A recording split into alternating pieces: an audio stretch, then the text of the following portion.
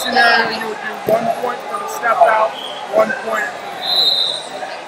So what's the difference between this and this?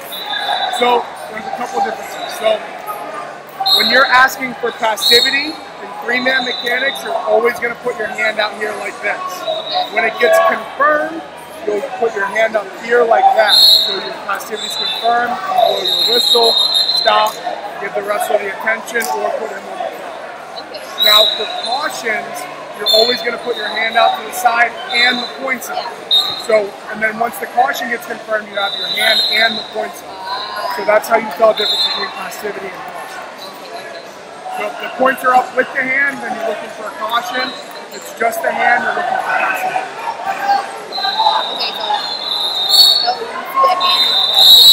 So one hand is passivity. If you see the hand and points, then it's asking for a caution. And then once either gets confirmed, then the hand goes up. So if you have a caution that's confirmed, it'll look like this. So it's passivity when like you're not doing anything. So don't think of passivity like stalling. Think of it just as lack of scoring points. If you have a 0-0 period with a minute left in the first one, you have to put someone on the clock. So that's when you do passivity and then...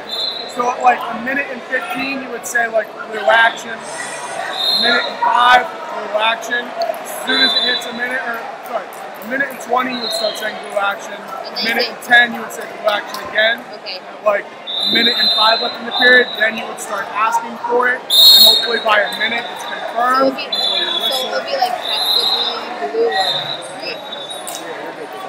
I'm going to hop out here.